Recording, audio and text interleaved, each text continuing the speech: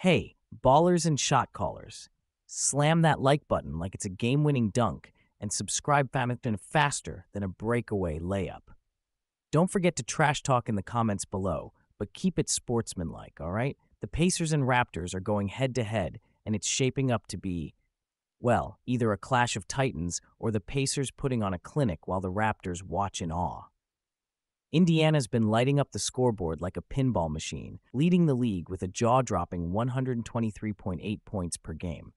Meanwhile, Toronto's been a bit like that kid in class who occasionally surprises you with a correct answer. Unpredictable, but with a hint of potential. Prediction: Pacers to win, but if the Raptors pull off an upset, remember, I called them unpredictable. Why the Pacers? Because scoring over 120 points per game isn't just fun, it's practically a strategy to demoralize the other team. Plus, being the favorites makes them the safe bet. But hey, this is the NBA, where even the underdogs get their day about 30% of the time. So, grab your popcorn, folks. It's game time.